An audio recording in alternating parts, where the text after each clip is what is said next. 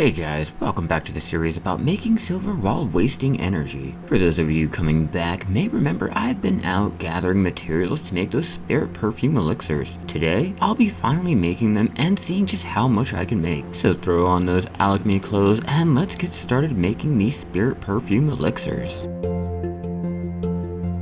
I'm out here in Olivia today to start making these elixirs, but what's needed for these and why am I making these? The Spirit Perfume Elixirs are best used for hunting with that plus 300 max HP and plus 5 crit rate.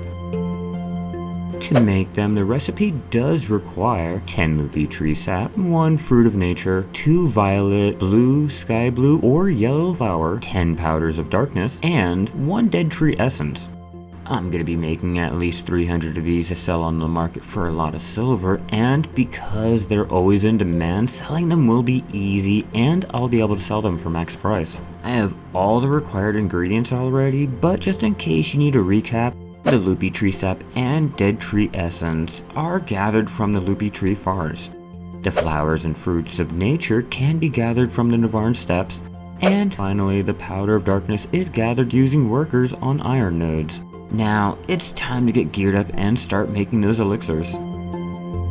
For my gear, I'll be wearing the plus 3 silver embroidered alchemist clothes to help getting my alchemy to guru. I finally got the fragment of a star, a spoonful of a moon lightstone combination, which will decrease the speed and get me more experience. I don't have the alchemy artifacts yet, but I'll keep trying to get them to get that combination just the way I want it. I'll be using my Pavilia set to decrease the crafting time and give me more experience. And lastly, I have a pet with plus 5 alchemy experience, and with my plus 21% from my tier 5 hedgehog, this helps me get to guru a lot sooner. We all know how annoying alchemy can be, but with my supreme repair tools on hand, let's start throwing these ingredients in a cauldron and speed up all this to get past the boring parts, shall we?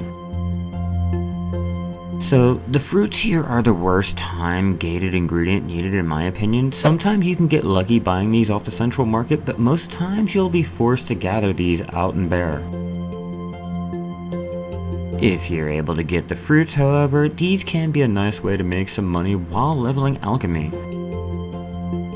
Comment down below and let me know how many times you guys do this, or if you guys haven't yet. I've been making these and I've made a nice amount of silver back in the process. And while you're down there, be sure to go ahead and leave a like if you're enjoying the series. All the support is greatly appreciated and it does help grow the channel.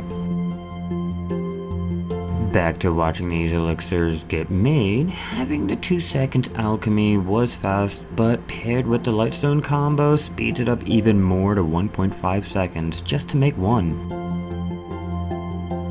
Luckily, I'm not gonna have to spend the extra time making the imperial crates. I can just list them on the market and continue with my day, making this a great way to make a couple 100 million for just doing alchemy.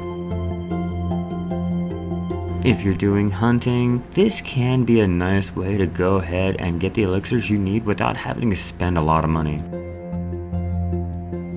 With about 300 elixirs ready to be sold, I was able to only get 6 mysterious catalysts and not that much shining powder to make those alchemy stones. But let's start listing these and see how much I can make. I won't need to head to Velia to start listing everything, having my maids ready. Sending the spirit perfumes has to be done in batches of 100, so this has to be done a couple times. But after doing all that and listing them on the central market, I was able to make a grand total of 525 mil. As you can see, with alchemy taking longer to level with the ingredients needing a lot to make a dent, crafting spirit perfume elixirs is a great way to make money while chipping away at those alchemy levels. I don't suggest making this your only form of money making since this is heavily reliant on those fruits of nature, but you can get a lot of silver if you have a good supply ready. If you want to see how to speed up alchemy, or if you just want to see another way to make money in Black Desert Online, be sure to click this video here. I will see you in the next episode of Life of a Shai, where I'm killing some scorpions for their meat.